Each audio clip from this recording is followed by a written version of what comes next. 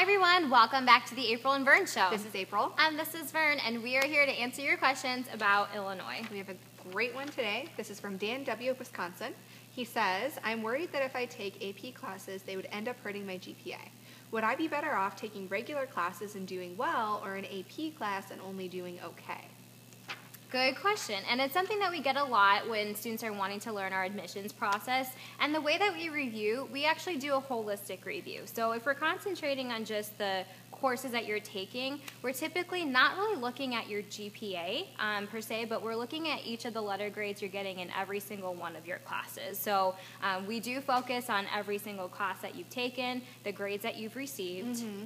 And when we review, what we'll do is we'll take the grades that you're earning and the rigor, and we'll kind of separate them out and make two different categories, and we want them both to be strong. Mm-hmm. So based on the context of your high school and the rigor that's available, and by rigor we mean like AP program classes, so like advanced placement, IB honors programs, honors classes, or dual credit classes. Mm-hmm. Mm-hmm. Absolutely. So we're looking to see that based on what's available in your high school, you were taking advantage of those opportunities and still performing well academically. So we want you to do well in both areas. Yeah, so if possible, we always say it's definitely a benefit to you, the more rigor that you have in your schedule, or that you're just taking the most challenging classes being offered within your high school. And it is also a huge plus if you're taking those challenging courses in the subject area that you are applying to. So for instance, like the College of Business, they will probably really like to see that if AP Calculus is offered, that you did take that AP Calculus class. So exactly. Keep that in mind as well.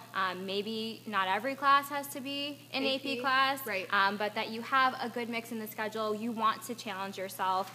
We want to see that you'd be able to do well performing at that higher level so that you can transition onto our campus in a pretty easy way, right? Absolutely. Mm-hmm. Absolutely. So if you have any other questions, hopefully that answered your question. If you have questions, again, about the admissions process, how we review applications, definitely send them our way. We'll be happy to see them.